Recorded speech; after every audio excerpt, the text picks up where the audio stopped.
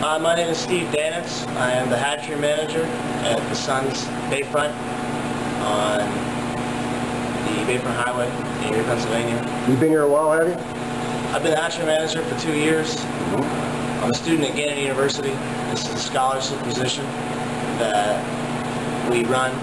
We get our eggs from the Pennsylvania Fish and Boat Commission roughly every January. We receive annually about 50,000 eggs. Okay, what species are we talking about to begin with? And we receive steelhead eggs. They are probably 30 days old when we receive them from the Fish and Boat Commission. They originally come from Trout Run, which is a local stream in Erie, where they are anesthetized down in Tionesta.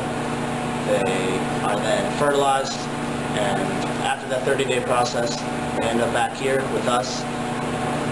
About 10 days after we receive them, they'll hatch, and the first couple days, about 8, we don't have to do anything because they will survive off the yolk sacs. And after that, we start feeding them small pinches of food. We have volunteers that run this hatchery. They come down, they clean out the dead eggs and stuff that happen from the hatch. They also help to feed the fish.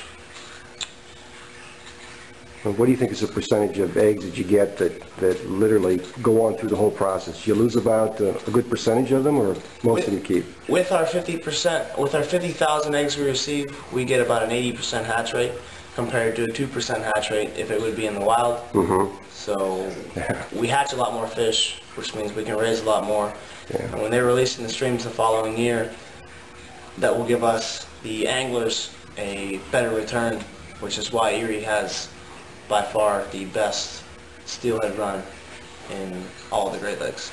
Amen, brother. I didn't realize that the fish come out of Trout Run, they take them down to Tionesta before you actually get the eggs. Is that what you said? Yeah, that's one of the reasons it's considered nursery waters and it's off limits. Yeah. It's because those fish are taken by the fish biologists, and that's where our eggs come from. And then after the process is complete, the fish are put back into Trout Run so they can come back. Because steelhead, unlike salmon, will spawn and go back out to the lake if they're healthy enough and come back for years at a time.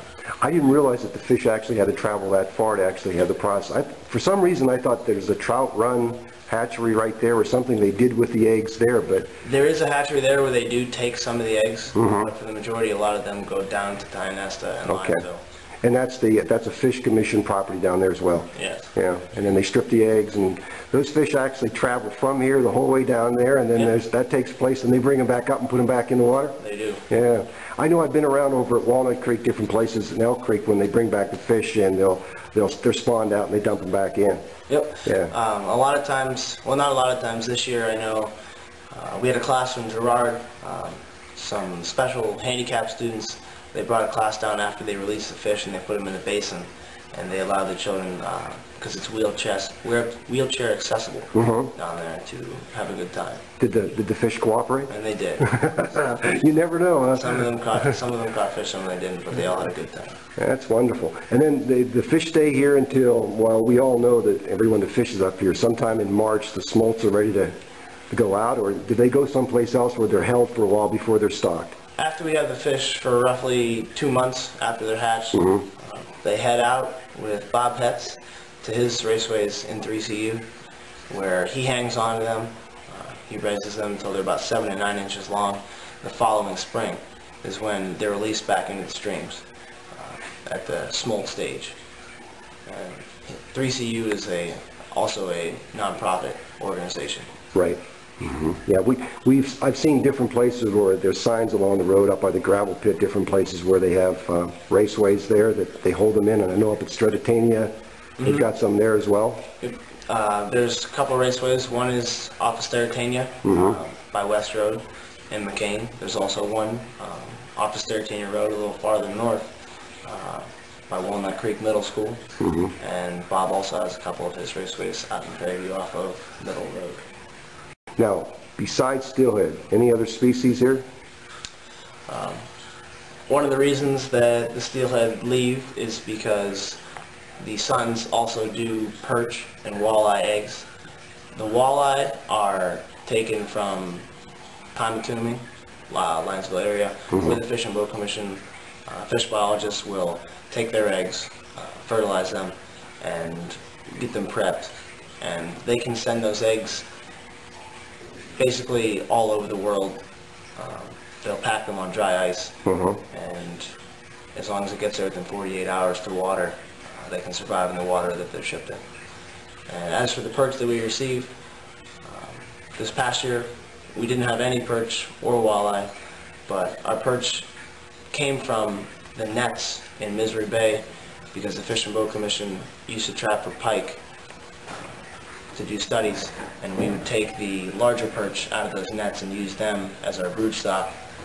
But because of the VHS that has become such a problem, and that is to the hatching program, it's a viral disease that gets into the fish's bloodstream and kills them. That's why we've had some fish kills, and not just Erie, but all the Great Lakes. So they're being careful about that kind of propagation, and they have to be really careful about it because it can damage a lot of fish species. And now, seeing that we cannot receive the perch from the Fish and Boat Commission for the traps, next year we'll have to get out a little early and do some fishing for our own brood stock. And we'll catch our own. But the perch actually will spawn in our tanks as long as we keep black cover on there, so they're not scared. They get salted every day. A couple salt to the tank, it helps to calm them. Yeah. As I learned from Bob Zawadzki, that's an old ancient Greek way of calming fish. Even though they're not saltwater species, the salt helps relax them. And we also catch our own minnows, and that's what we feed the perch. They actually spawned in our captivity, and we take the eggs and put them in our Sloan Mason jars, which is just a special jar that you put skein into fish eggs. And they receive a special treatment for about a week to 10 days. And when they start hatching, we have to release them within about a week after the walleye and perch hatch, because unlike the steelhead that can live together, the walleye and perch are carnivores, and they will start to eat each other. Son of a gun. Because they rely on the small animals and invertebrates in the water to eat. They won't eat food that we give them. So the constant fresh water that we give them sometimes isn't enough, because we are looking at roughly 1 million to 2 million hatched perch and walleye.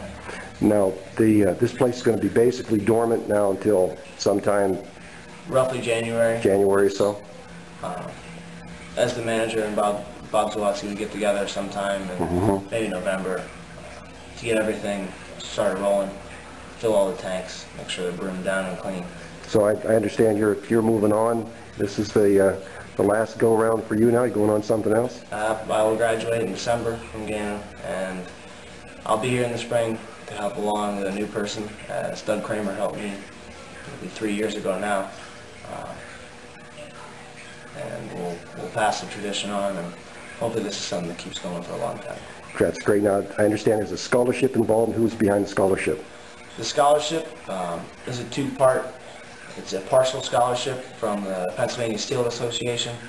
They provide the part for the steelhead raising, and the Sons provide the other part for the walleye and perch. Excellent.